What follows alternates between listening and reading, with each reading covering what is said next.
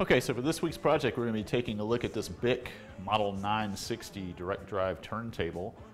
And this is yet another unit that comes from my friend's shop. I found this sitting in a stack of equipment alongside an old vintage upright tube radio in his office. I'm not quite sure why he had a stack of equipment kind of laying around in the office, but it's been there for a long time.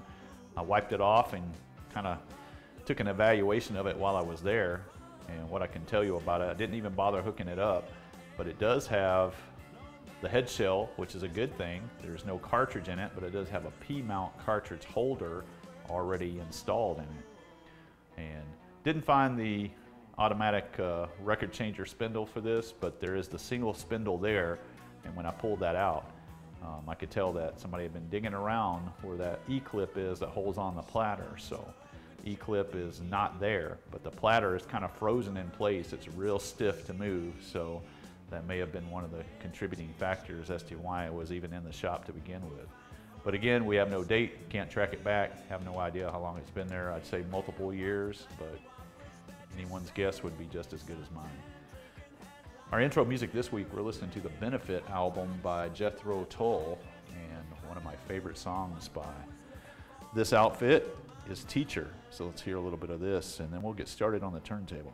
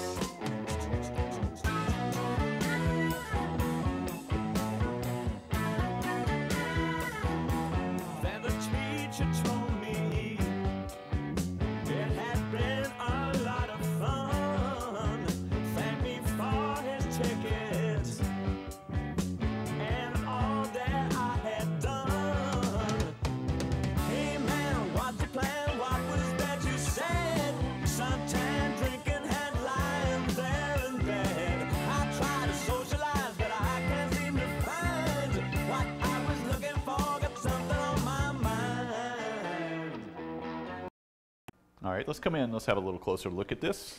First thing is we do have an intact dust cover. It does have some scratches on it, but nothing horrible. I've seen way, way worse. And of course we'll be removing that to make sure that, let's just do that now, before there's something horribly catastrophic happens and it breaks. All right, and of course you're seeing the somewhat cleaned up version of this. It was buried under quite a layer of dust, probably 2 or 3 layers actually. And the platter is, it's stiff, you know, so there's a little something going on there. And then of course what I noticed here is you can see somebody's been digging around right through there. Actually that's even loose. And we're missing the E-clip that holds on the platter. But everything else is here, or at least as far as I know, everything's here.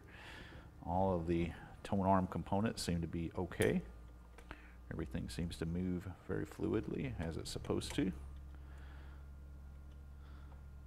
And as for controls on this, I'll be the first to admit I don't know a ton about their turntables. At the intro I called it a BIC turntable. I think it's BIC, whichever you want to call it. British something company probably. That was the reason for the Jethro Tull selection. And I believe how it operates is you put it in manual mode and you just do it yourself. Otherwise, if you move it up to 1, I think this is just keeping track of how many times it will play the record. 1 through 6 times. Not sure. I think that's how it operates though. 2 speeds, 33 and 45. And then I guess selecting what type of stylus you're using, maybe elliptical or conical something of that nature. But it is pretty decent, not too bad. The base of it is not in horrible shape. Still got the logo on it. So I think the first thing we're going to attempt to do is we're going to see if we can get this platter off of it. And it's moving enough to where I think what I want to do maybe is just drizzle a little WD-40 right in through here and kind of work it in. And we'll throw the camera overhead while we mess around with that. So give me a minute and we'll come back. All right, we'll pick back up. Got our WD-40 here, and we're just going to try to drizzle just a little bit out of this can. And this can is almost empty, so that makes that hard to do. We don't want to blast WD-40 all over the whole thing. Let's see if we can get a little bit out here.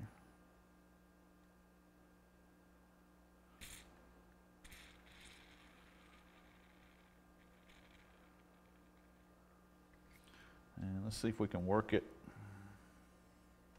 And it does appear to be loosening up, which is a good thing. Get it to the point to where it'll turn. Now, I'm very interested in knowing what kind of condition that belt's in. I bet you that's in fine shape. All right, let's see if we can get it up. Oh.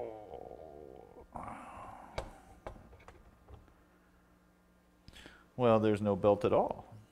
Well, that would definitely be a reason why it wouldn't be working. We do have the AC motor spindle moving freely. At this point, let's go ahead and plug it in and see, make sure the cord is intact. It's a nasty, dirty cord, but it does seem to be okay.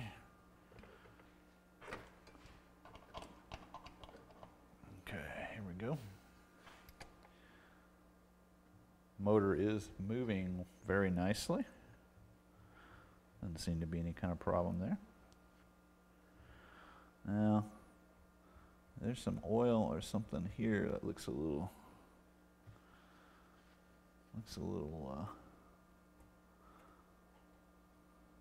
I guess that's okay. I thought maybe it looked like somebody may had already kind of sprayed it down with WD-40, but it looks all right. Looking down in there, everything seems to be okay. So I bet you what happened is it may have been brought in for the belt to be changed, and for whatever particular reason they decided not to do that, and the E-clip, the old belt, got thrown away, and we wind up with basically a unit that's set so long that the platter froze up on. It's one possibility. It's several. And this is the belt switcher from 33 to 45. That seems to be moving okay. All of this mechanism seems to be working. All right. Well, let me see what I can do about digging up a belt for this. I have no idea what size it is. The platter would indicate that it's not a very big belt, so I might actually have it. So let's take a look and see what I have, and we'll pick back up. All right, we're going to pick back up, and I was able to locate in the PRB book the exact belt they want, which is a 15.2, I believe it was. I don't have a 15.2, but I do have one that's close enough that I think we can get a good test just to make sure that all the functions work. This is about a 14 1/4 maybe. I'd say on the safe side 14. So it's going to be a little snug, but I think it will work for what we want to do with it. And as far as installation is concerned, pretty much it looks pretty self-explanatory. The belt goes around obviously right here, and then you would tab it on to, there's a little tab right here. Let's see if I can do that. I can show you better than explain it to you. And once you have it around here, then you just tab it right to here. Then when you drop the platter on, the spindle from the motor will drop into here, and then you'll rotate it, and it should take it off of this and put it on the spindle of the motor. So we say anyway. Let's see if I can do this. This is all just preliminary testing. We're not trying to do anything too crazy.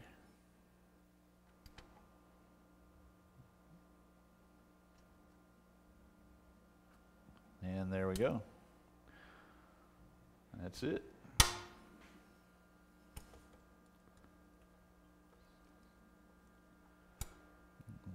All right. Should be able to put it back in manual and get it going. There we go. So now that we're down past that obstacle, I think the next thing, let's take a look at this. And I do have a P-mount cartridge that we can use in this. So let me dig that up and we'll put that on and see what that's all about. What is this? I'm not sure what this is. Yeah, I don't know what that is. We'll find out. Look it up in the owner's manual. But yeah, let me find a cartridge. I've got one, and we'll install it and see what we get. So give me a second for that, and we'll come back. All right, we're going to fast forward about a week, and had a chance to get a new belt. Actually, I believe it's a used belt. And the same person that sold me the belt was nice enough to sell me the E-clip for the platter. And so when we left off last time, I was talking about mounting a P-mount cartridge to that adapter they left in the head shell, but unfortunately the P-mount that I have doesn't work with that adapter very well. It will work, but just not very well. So what I decided to do was take the Audio-Technica from my garage turntable and mount that here. And I'm going to leave this cartridge in this. I have another Shure cartridge I've ordered for my garage turntable I'm going to use. But with our substitute belt, the turntable is moving along very well, sounding very good, and there's not even much of a speed issue here. This is sounding real nice. So, although I did notice that we do have some issues with the automatic functions. So we'll go ahead and try to end it. And what it will do is it will start over again, but not for a long play album, but for a 45, and then it goes to off and shuts off. So I'm sure we have some gunked up things underneath the bottom of it. So let's go ahead and we'll get the platter back off. We'll take off that substitute belt. I'm going to go ahead and remove the head shell while we're working on this too. We don't want to damage that cartridge. And we'll get it over, turn it over, and we'll see what we can spot underneath. Maybe some gunked up levers, things of that nature. It's creating an issue with this thing concerning the automatic functions. So give me a minute for that, and we'll pick back up. All right, let's pick back up. And as it turns out, you don't take the bottom of the base off. You take out a couple of wing nuts, and the whole mechanism just pulls out of the base, kind of like BSR style setup. And kind of looking at everything over here, and it's been a long time. I have worked on a couple of these back in the day, but it seems I remember this over here being kind of an issue as far as where it drops on the record, 33 or 45, and this seems to be, you know, corresponding with our speed switch and so forth. So, and these are feeling a little gunked up. I'm not going to do anything too official. I'm just going to take a little WD-40 and just kind of drizzle it in there and see if we can get it to loosen up the way it's supposed to. I don't want to flood this thing. And I know if we were doing this correctly, we would just take it all apart and, you know, put new oil and all that and just do it the right way. But let's see.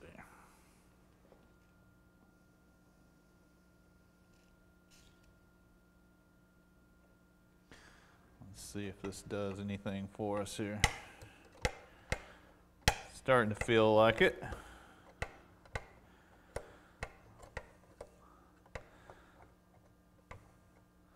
It's that bottom one that's really the one that's pretty gunked up, because it's not even coming back with the spring. This one is doing real good. We're going to have to work on this other one. And let's see if I can get that in a different spot maybe.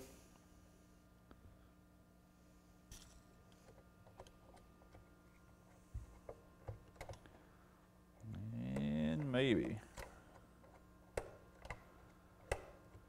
And it could be underneath as well, to the mechanism underneath here.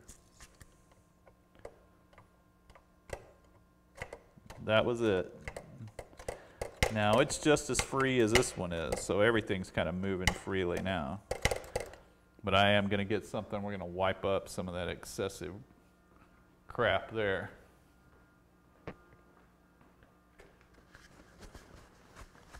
From what I've seen, it's a very cool looking turntable. I'm going to fix this up and give it to my daughter. She has a little bit of a vinyl collection she's putting together, and she doesn't really have anything decent as far as a turntable is concerned. So I'm going to give this to her with a realistic receiver and a couple of small speakers.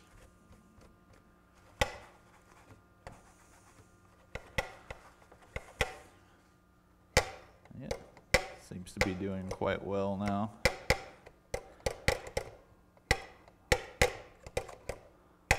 All those pieces are moving very fluidly, and everything else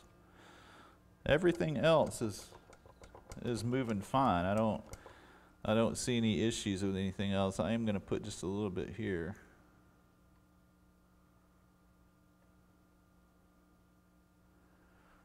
Over here, but all of this stuff is working just fine, it seems.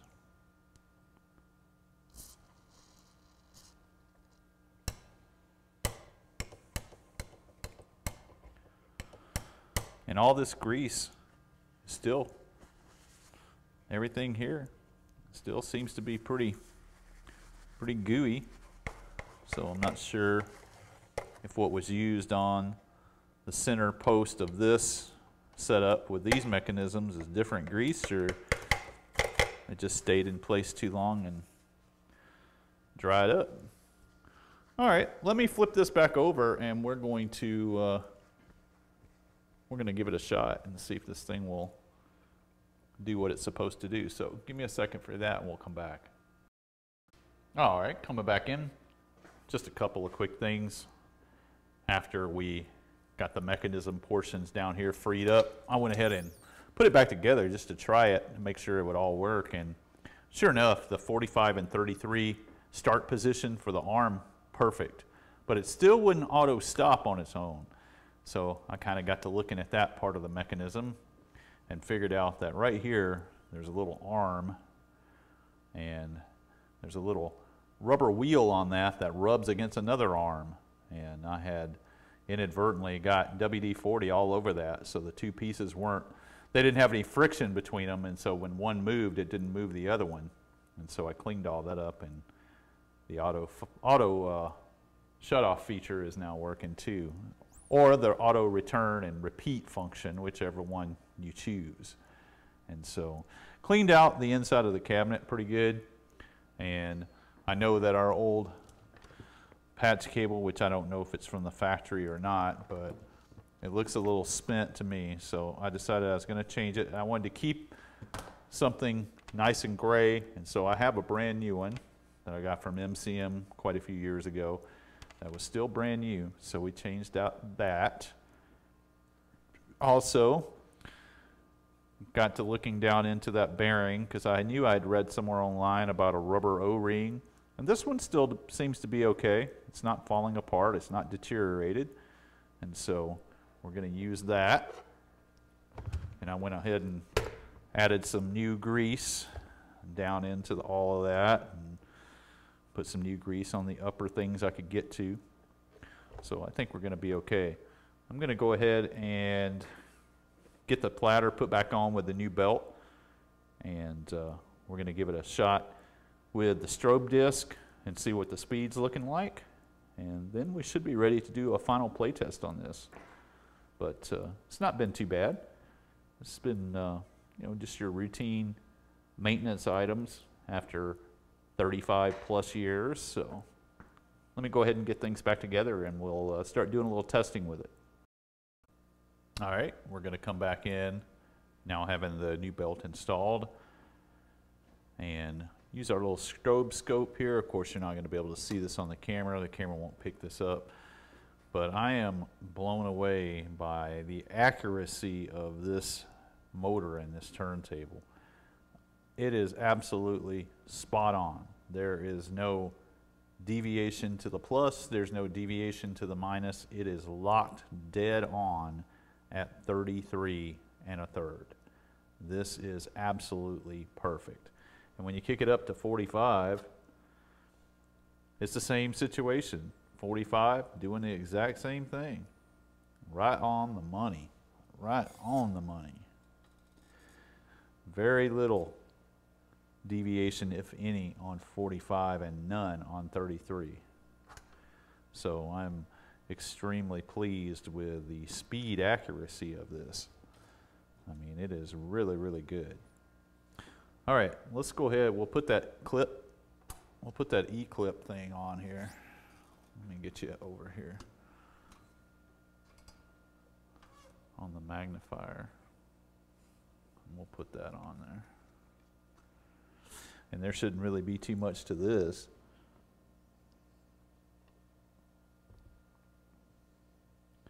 It's a plastic clip.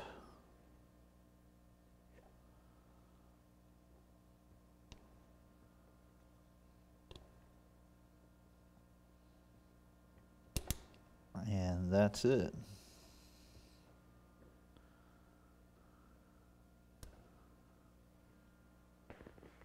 I'm going to double check that.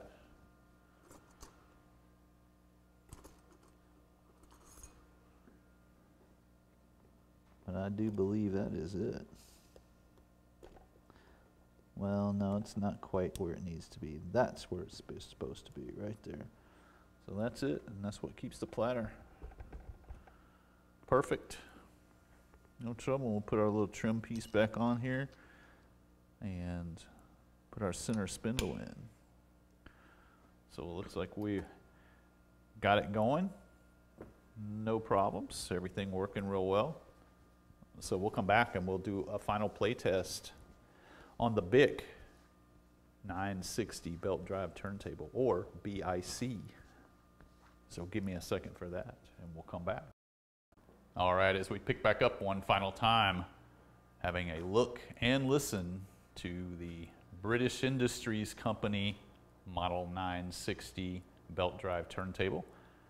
Final thing we want to listen to on this is going to be my copy of Who's Next by The Who. And of course, this album chocked full of unbelievable material from a band in their prime. Of course, the most famous song from this record is the one we're going to listen to. We're going to check out a few minutes of Baba O'Reilly.